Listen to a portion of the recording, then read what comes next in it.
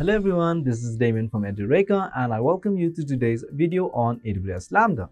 In this video, we will be discussing everything that you need to know about AWS Lambda, and once you have understood the function and features of AWS Lambda, we will move on to the hands-on demo and also look upon its use cases in the real-life applications. But before we get started, if you guys like our video, please subscribe to the Edureka YouTube channel and hit the bell icon to never miss out on any updates. Also, if you guys are interested in our AWS certification training, do check out the link given in the description below. So let's quickly have a glance on today's agenda. Firstly, our main topic is what is AWS Lambda. Next, we will move on to how AWS Lambda works, followed by AWS Lambda features, and then we can move on to the hands-on demo, where we will be creating a serverless API where a user will be inserting a data value. Lastly, we will be looking at AWS Lambda use cases in the real-life scenario. So these are the topics that we're going to be discussing in this video. So let's get started with the first topic for today's session. What is AWS Lambda? AWS Lambda is one of the services that fall under compute services provided by Amazon Web Services. Now in the compute domain, we also have other services like Amazon EC2, Amazon Elastic Beanstalk, and Amazon Lightsail. But in today's video, our main focus will be AWS Lambda. AWS Lambda is a serverless compute services that runs your backend code in response to events such as object upload to Amazon S3, upload to Amazon DynamoDB table, data in Amazon Kinesis stream, or in-app activity. Now with AWS Lambda, all you need to do is simply write your code without worrying about provisioning and managing the infrastructure. Amazon Web Service provide a wide range of services, out of which Lambda can trigger over 200 AWS services. Now when you use AWS Lambda, you simply charge a low fee per request, and the best part is they charge you only for the time your code runs. It is also measured in an increment of 100 milliseconds. Now coming to the next topic, we will look on how AWS Lambda function. Now to understand how AWS Lambda function, the first thing you need to do is go to AWS Management Console. There you can create a function. Once a function is created, you simply choose the environment you want the code to run. It can either be Java, Node.js, C#, Python, etc. Now all these environments are available with AWS Lambda with the choice you're most comfortable with. Now after you have written the code, the next thing to do is you save it, right? So you do that by simply deploying it. Now once the code have been saved, the next thing is you need to run the code. So you can do that by testing it, and then the Lambda function will be executed. If there is no issue with the code, the function will be executed and perform its task, otherwise it will prompt an error code. Now depending upon your code that you have written, the Lambda will execute that function. So this was all about AWS Lambda function. Next thing that we are going to discuss is AWS Lambda features. The first point or features that we are going to discuss is extend AWS services with custom logic, which means that AWS Lambda allows you to add custom logic to AWS resource like Amazon S3, Amazon DynamoDB table, etc. Second part is building backend services. Now here you can use AWS Lambda to create new backend application service to trigger on-demand requests by using AWS Lambda API or Application Programming Interface and custom endpoint. If you guys aren't clear with this point, I'll be showing you what basically that is in the upcoming slide when we do the working part of our hands-on. Now getting back to its feature, third part is automated administration. AWS Lambda manages all the infrastructure for you, so you can simply focus on writing your code and all the backend services are handled by AWS Lambda. The fourth part is built-in tolerance. Now this feature of AWS Lambda allows both AWS Lambda and the function that is running on the service to deliver predictable and reliable operational performance. Now the fifth features of AWS Lambda is ability to connect to relational databases. Now with this feature, you can use Amazon RDS proxy, where it manages thousands of concurrent connections to relational databases, now making it easier to scale and secure your serverless application while interacting with the databases. Now coming to the sixth and last point is integrated security model. Now with AWS Lambda, we have a built-in SDK or a software development kit which integrate with identity and access management, or simply IAM. So it ensures that your code is secure and accessed with other services provided by AWS. Now coming to the hands-on part, First, let's quickly check out its aim for building the serverless API and how the logic works. So the first thing is the user or a client send an HTTP request or a URL request to an API endpoint. Now when the API endpoint receives the request, it will interact with the backend server. Then that server will respond to the request and execute whatever function the user has requested and insert those data in a database. Now with that, I hope everyone understood the basic logic behind a demo. Now coming to the next slide, we shall see which services we will be using for our demo. The user in our demo will simply be the web application, mobile application or a postman that will make the request. Now the endpoint will be our API gateway. The backend server will be our AWS Lambda. So when the user writes the code and feed it to the AWS Lambda, the code will be converted into a data of a zip file. And the database will be our AWS DynamoDB. So these are the services that we will be using in our hands-on. So let's get started with our demo. So the first thing you need to do is go to AWS Management Console. Then simply click on Services and go down to DynamoDB and open that in a new tab. Once that is done, you simply click on Create Table, enter its table name. For this demo purpose, we will be naming it as Demo and its partition ID as Demo_ID. Leave everything as default and click on Create Table. As you can see here, a demo table has been created. So the next thing is go back to AWS Management Console, go to API Gateway and open that in a new tab. Click on Create API, go down to REST API for public and click on Build. Click REST, click New API, then give an API name.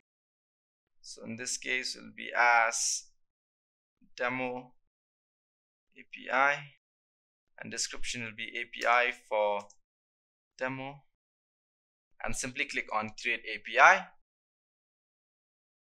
Once that is done, simply click on Action. Then we'll need to create a resource and provide a resource name.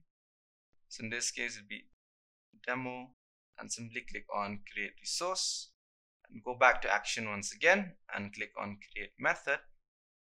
Since we have to post a data or insert a data, simply click on Post, click on the tick button. As you can see, our integration type is Lambda function and the Lambda region is AP South1. And we have to provide a Lambda function. Now for that, we have to go back to AWS Management Console and create a Lambda function. Click on Lambda and open that in a new tab. Simply click on Create Function, author from scratch, provide a name. We'll be naming it as Demo. And this is the environment that you're provided with. So in this case, I'll be using Python 3.7 and simply click on Permission. If you already have an existing role for an IAM, you can simply click on Use an existing role and select whichever role you have created. But in this demo purposes, we'll be creating a new role. So you simply go back here and click IAM Console. Click on AWS Services, click on Lambda, click on Permission. So I'll be giving it as an administrator access. Click on Next Stack, click on Review and simply provide a name. So in this case, it'll be Lambda API Demo and create role. So the role has been created. Now go back to Lambda. Simply click on Use an existing role. Go back to this, refresh once. As you can see, it's there. And simply click on Create Function. So as you can see, a Lambda function has been created. So go back to API Gateway where we have to provide a Lambda function. As you remember, our function name is @demo. So what you need to do is refresh the screen and go back to Lambda function. Simply type @ and the name comes out and click Save. So as you can see here, an API gateway has asked permission to invoke your Lambda function. So simply click on OK. And as you can see, this is the basic architecture of an API and Lambda integration. So simply click on Test. Go back here and click on Test. As you can see here, it's provided a status code 200 with a body message saying hello from Lambda. So you can simply edit that part where you go back to AWS Lambda, scroll down. So if we can change this message to hi guys, simply click on deploy to save the changes and go back to API gateway and simply click on test.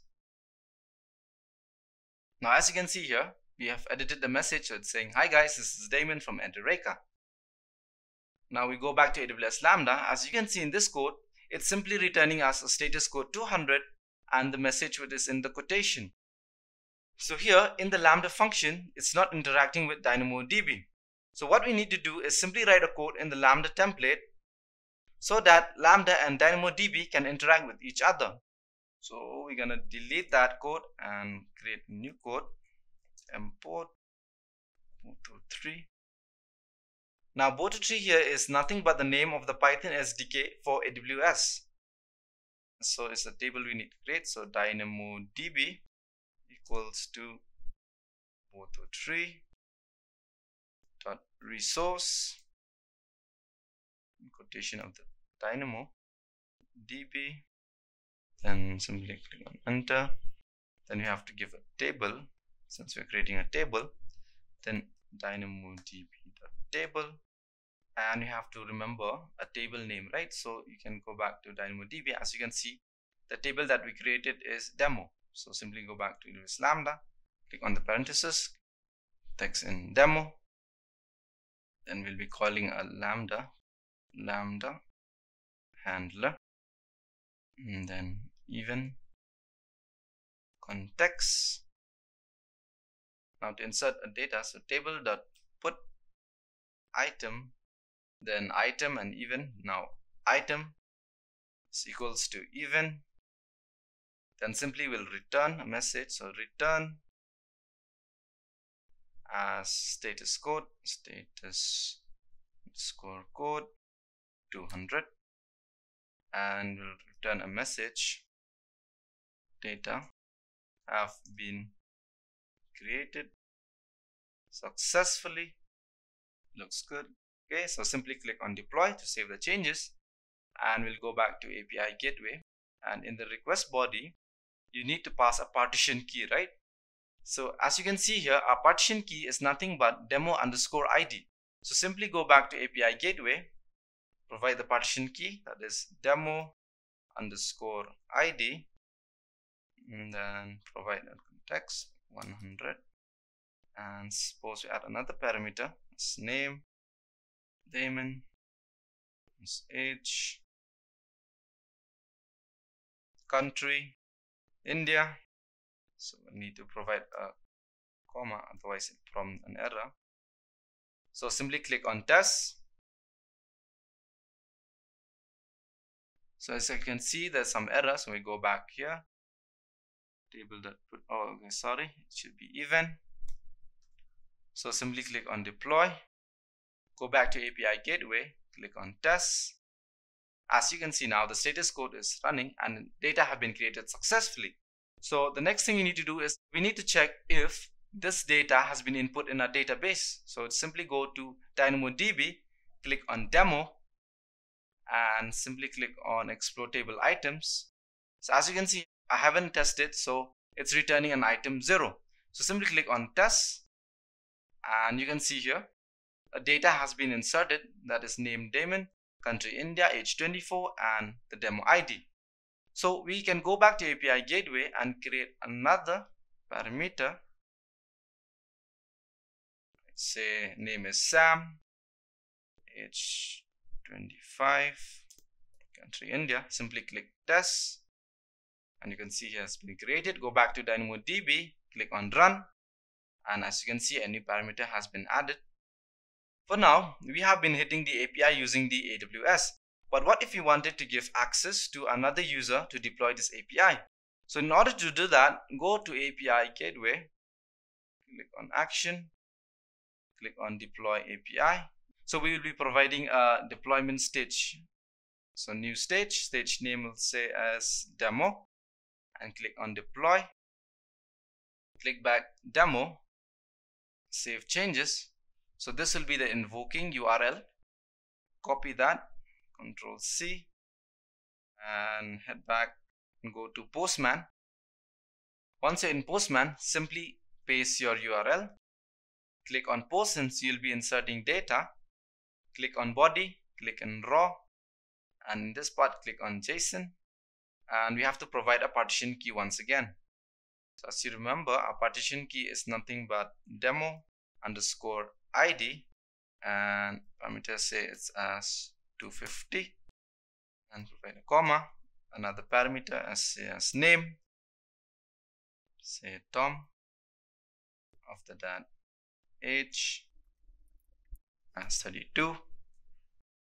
Another parameter as country as India. Once that is done, simply click on send. As you can see here, data have been created successfully. Now the next thing is go back to DynamoDB and simply click on run, and you can see here Tom has already been created, country India, age 32, and a demo ID 25. You can see how simple it is to create a serverless API using AWS Lambda. So this was all for today's demo. Now coming to the last topic, which is AWS Lambda use cases. The first use cases that we have is process data at scale, which simply means AWS Lambda execute code at the capacity you need and as you need it, so scaling match your data volume and enable custom event triggers. So the second use cases is run interactive web and mobile backend. So here AWS Lambda combine other AWS services to create secure, stable and scalable online experiences. Now coming to the third use cases, which is enable powerful ML insight, which is nothing but pre-processed data before feeding it to your machine learning model with Amazon Elastic File System access. Finally, coming to the last use cases, that is create event-driven application. As you all know by now, AWS Lambda is a built-in event-driven application for easy communication between decoupled services. Now it reduces cost by running application during the time of peak demand without crashing, as AWS Lambda have a built-in tolerance. I hope you guys enjoyed the session and got to know all about AWS Lambda and understood the working of our hands-on demo. With this, I thank you guys for checking out the video, and if you guys are interested in our online training certification, do check out the link given in the description box. I hope you have enjoyed listening to this video. Please be kind enough to like it, and you can comment any of your doubts and queries, and we will reply them at the earliest. Do look out for more videos in our playlist and subscribe to Edureka channel to learn more. Happy learning!